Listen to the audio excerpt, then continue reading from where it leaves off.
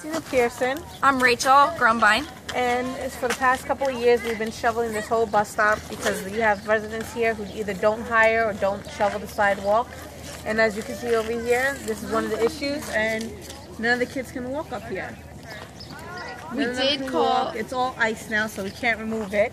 And all these kids gotta walk in the street, and these kids are, you know, in range from 3 years old all the way up to 9, 10 years old. We got high schoolers got to stand on the corner over there in the road. Last year we had one of the moms actually fall here, and she busted her knee open.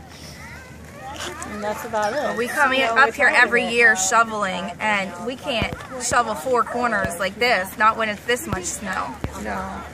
Complaints to the town, had the news coming, and this was their attempt at clearing the streets right here. I brought extra shovels up this morning to help shovel, but it's nothing but ice. The mayor was already contacted, and he decided to have everything plowed, but there's still no room for any of the kids to stand there.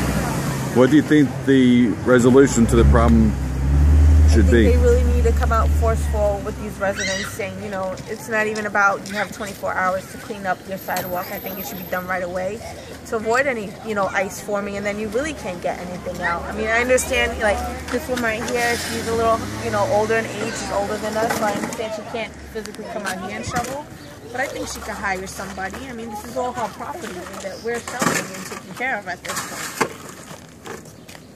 I brought out extra shovels to have other people shovel. We have somebody brought salt out to salt, but you can't have 80 kids at a bus stop at one corner. The kids cannot get up to Freeman School without walking in this road over here, and it's dangerous how the cars are going to hit them. If it's not one of us, it's going to be one of the kids. It's going to be the crossing guard. Somebody's going to get hit. One of the cars went around the bus. And this bus had the stop sign now, and technically they're supposed to stop and wait, but the bus went around. It went around the bus. I mean, the car went around the bus, and you can see that on the news footage.